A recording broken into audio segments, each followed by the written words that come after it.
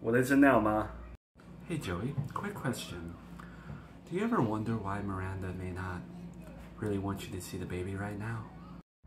Ma, you're doing that thing where you're saying things but you're not saying anything at the same time. So, what are you trying to tell me now?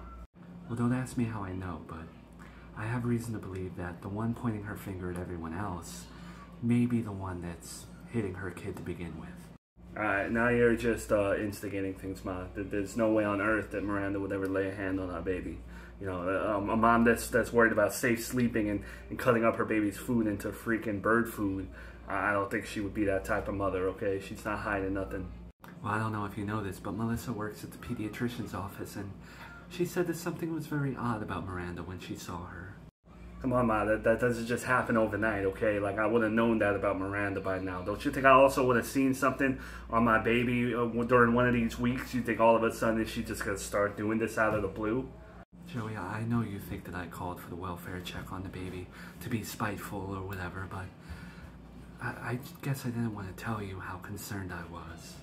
Ma, me and Miranda are separated. My life is as complicated as it gets, and I'm tired of you fishing for crap. Alright, I'm really tired of, like, you instigating things.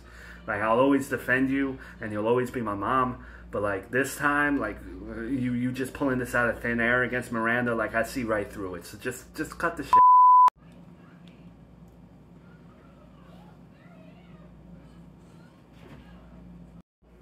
Hello?